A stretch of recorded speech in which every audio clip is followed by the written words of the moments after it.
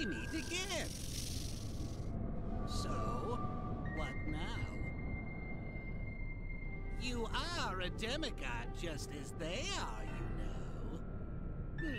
If you can accept their actions, perhaps you should let go and allow your soul to become one with Gaia again. You choose to move forward? This is exactly why your soul will never belong to the Goma nor the Seven Deities. There is a great power hidden in you, one I have been looking for. So, Deus is to bring salvation to Gaia. But it seems he cannot do it without your daughter's power. Mithra. Now, remember why you are here in the first place. It will spur you on, my boy. Fuel the fire.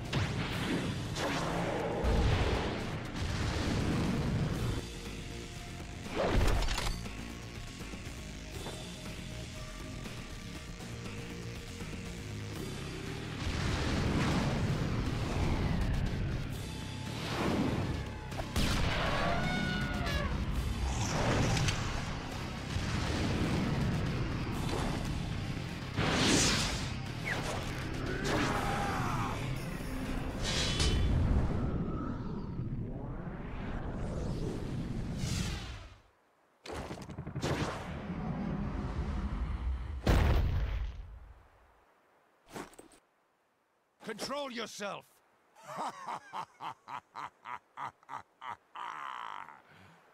Immersing oneself in battle like that. Well done, Asura! Now that you have something to protect, why are you so full of rage? Or perhaps that is exactly why. Something to protect? Nonsense! The only reason one needs to fight is the fight itself! That is so like you, Master. We have cleared this area of Goma. Let us return to Shinkoku. Right.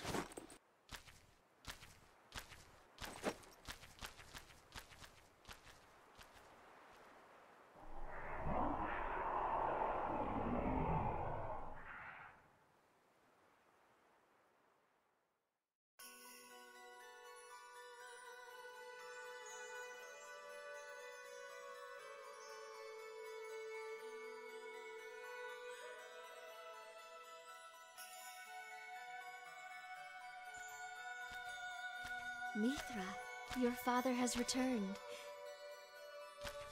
Welcome home, dear. Thanks.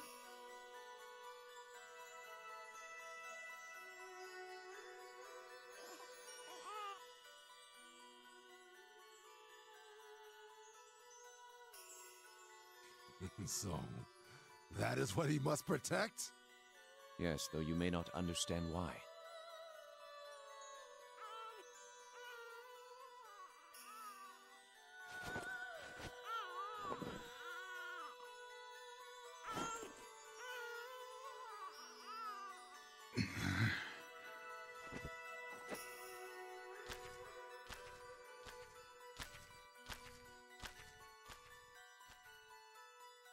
Durga. Brother, He almost looks scared of her. he just doesn't know what to do when she starts crying. Then he should pacify her. Him?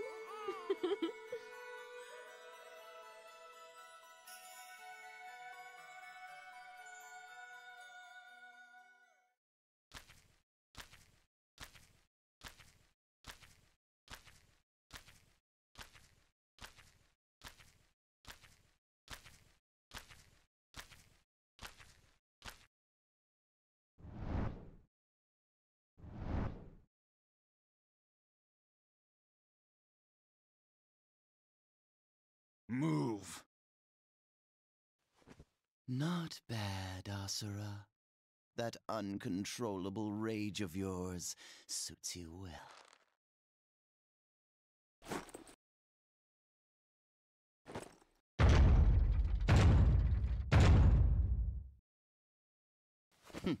See what I mean?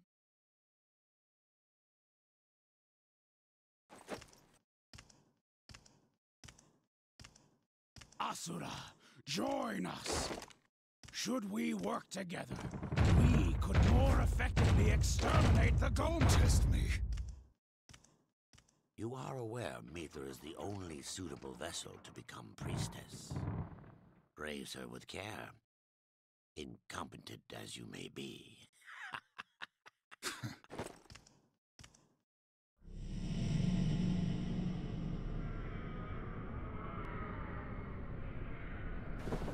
Well, you certainly are incompetent. I wager that is one of your more charming features. At least we know now the source of the flame that burns in your soul. In other words, you... Stop. What was that?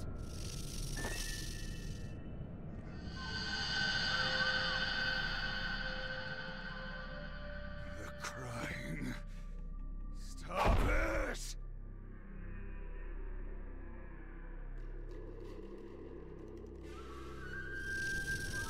Crying? What do you mean? I'm not crying.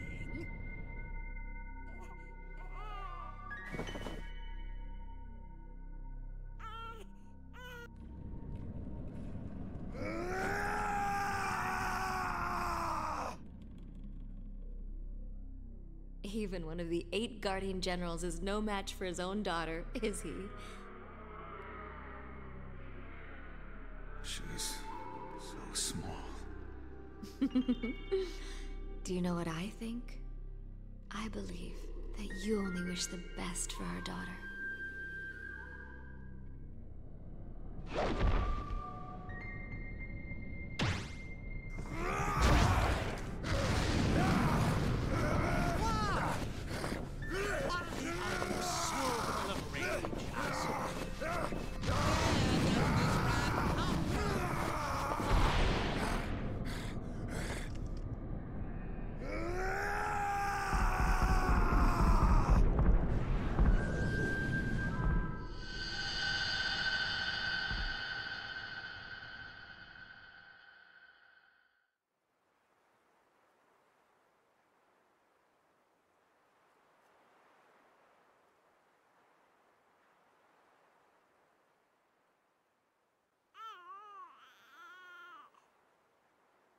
Shala Atura Mana Shala Atura Mana Shala Atura Mana.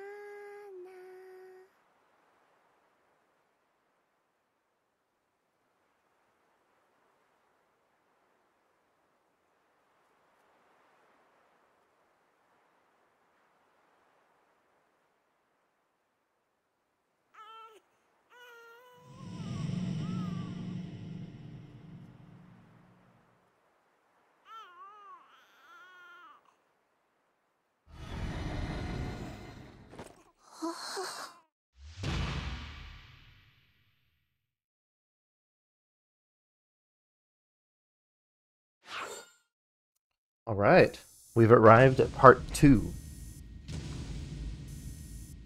We got a little bit of backstory on Asura and why he has so much rage.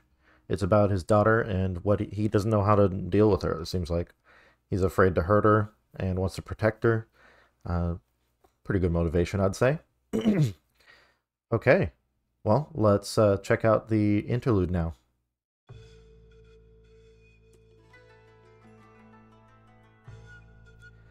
Asura's residence, thousands of years earlier.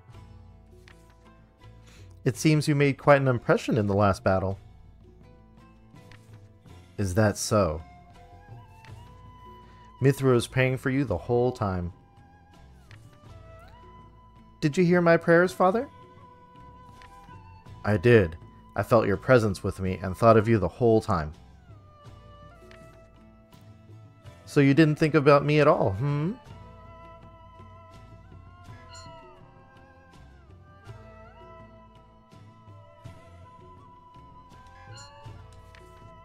No, I meant... Oh, Father.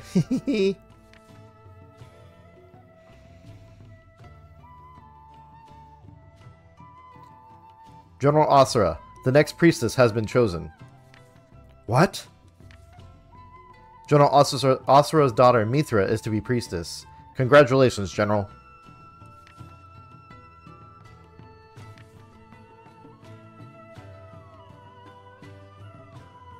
I will not allow it.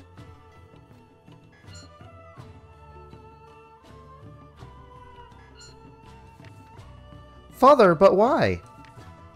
I will not have you become a tool for war. If it will give me the power to protect you, I will gladly become the priestess. But... Mithra is gifted with the power to save the world. She could be the key to eradicating the Goma. Shut up! Asura, wait! Where are you going? Asura awakens on Gaia again, but this time at a small village shrine. His body has been enshrined by the local villagers.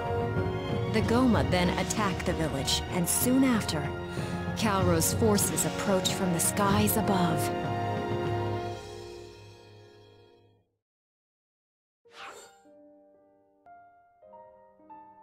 Alright, let's take a look at some art. In this one, we get the Goma Crusher. A large-sized Goma that resemble elephants with the vertebral structure of a gorilla. They often appear accompanied by a group of smaller Goma. They have incredible destructive power. And their impurity level is 680. Alright, let's take a look at the illustrations now. We have a few from episode 2 and Asura's residence. Asura's residence, located in the corner of Tristram, had once been the place where Asura, his daughter, and his wife, Durga, and their daughter, Mithra, lived happily together. But since that fateful day, has become a place of tragedy and despair. And here's the concept art used for episode 2. Banished from Shinkoku, Tristram, Asura falls toward the ground like a shooting star. Where he is headed could quite possibly be hell or worse. It looks pretty much just like what showed up in the game.